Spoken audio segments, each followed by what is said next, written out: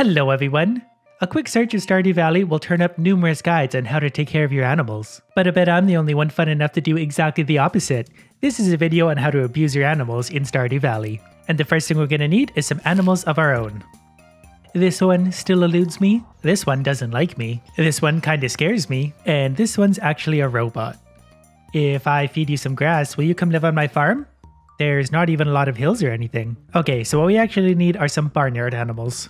Marnie, good news, you're coming to live on my farm. You can catch me at the saloon most nights. Yeah, Marnie, I know. The whole town knows. Obviously, before you buy any animals, you've got to buy a home for those animals. And the way to get these beautiful homes for your loving animals is from Robin the Carpenter.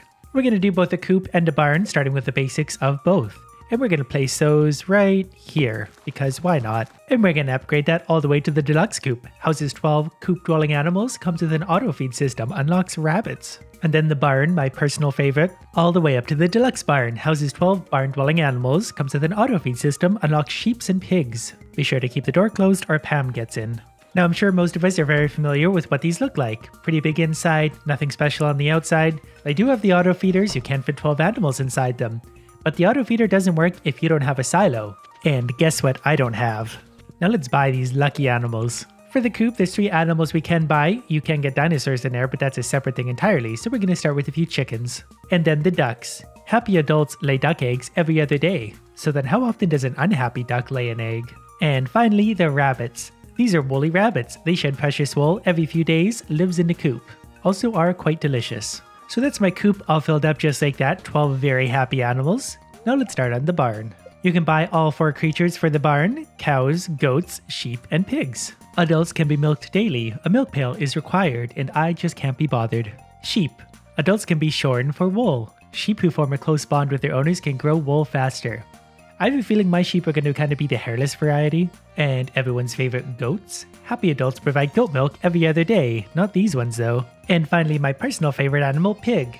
These pigs are trained to find truffles, that's why they're the best. They make money. Don't worry Marnie, these animals are in good hands. Now Marnie does also sell some very helpful things to keep your animals happy and warm. If you feel like actually ever feeding your animals, buy some hay for them. It's 50 gold each. A heater will keep them warm in the winter, can't imagine why they need one of those. And is an assortment of other tools for gathering things from animals. But perhaps most interestingly is an ornamental hay bale. That way the animals can think they're getting fed, when in reality they're slowly starving to death.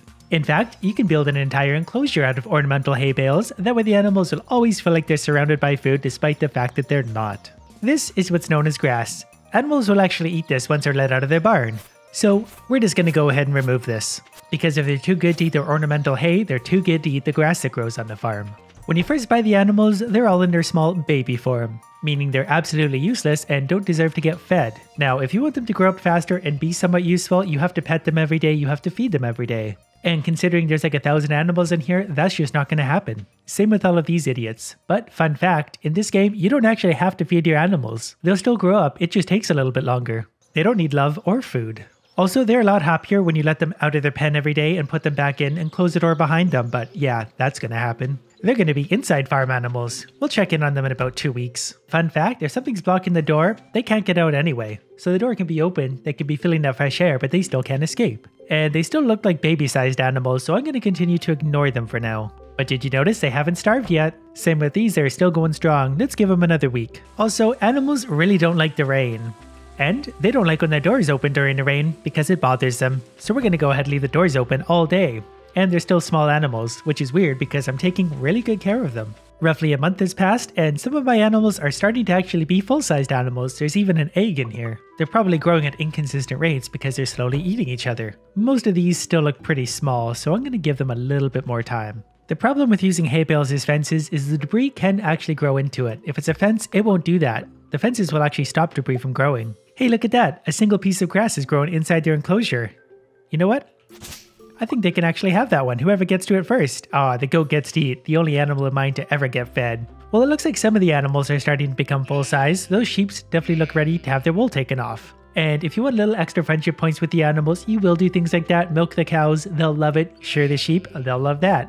The pigs just want a little attention and they'll find you truffles. Again, that's why they're my favorite. The chickens seem to have grown up, the rabbits we're still waiting on, and the ducks. But you know what? I want them to come out and admire all this tasty food that's all around their pen. All that grass out there must look amazing to some starving, hungry animals. I've decided it might be nice to let the animals get just a little bit closer to the grass. When they're down here, they can almost reach it, but not quite. Look at them trying. So now that we're here on the edge of winter, we're going to start what's called the Survivor Series portion of this video, and this is the part that I'm really excited about. And the reason that I'm so excited about it is because if the animals are out of the barn and you close the door behind them, they can't get back in. So you know what that means. It's going to be a long winter.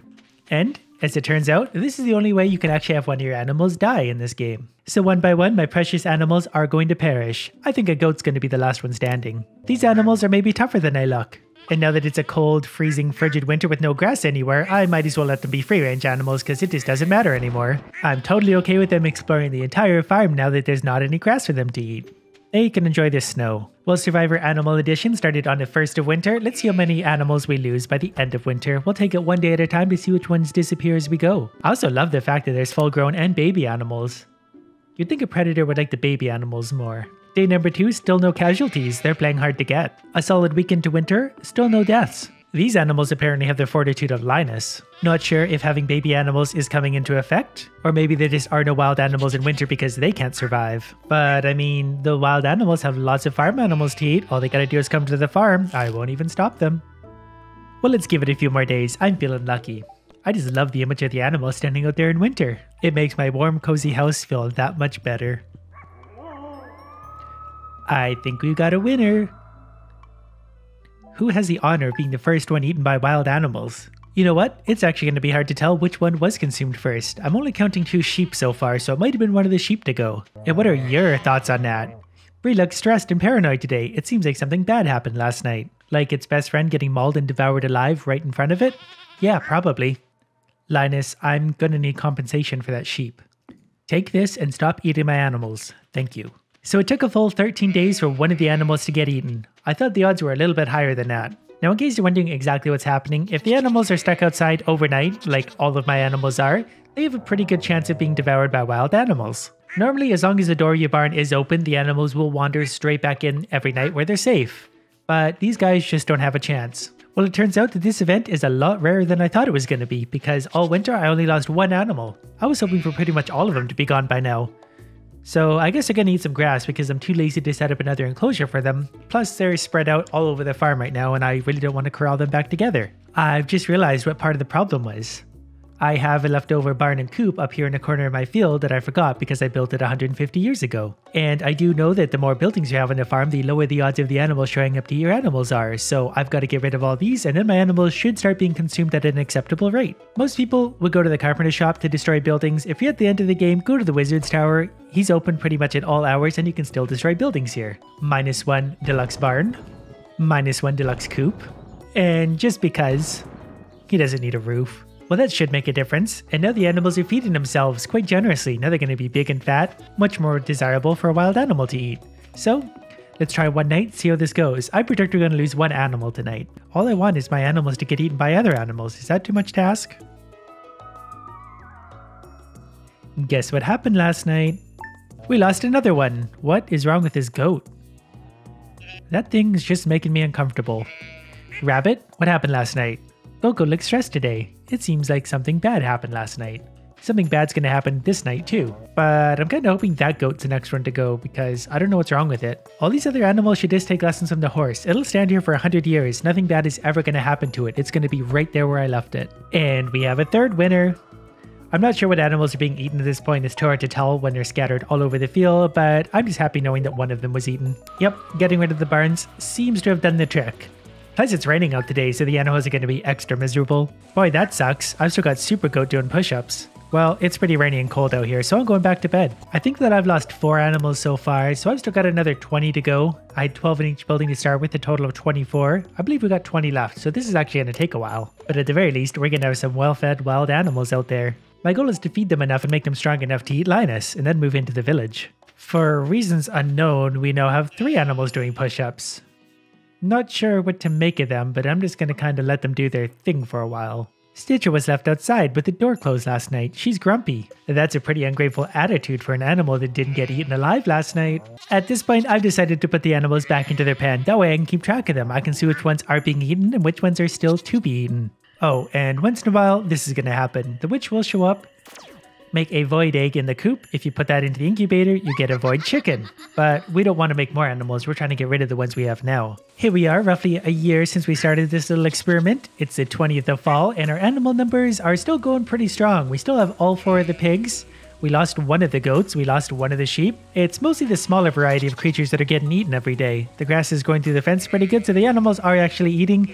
Not really anything I can do about it at this point, so I'm just going to let them eat for now, but we're coming up on winter, so they're going to start starving again.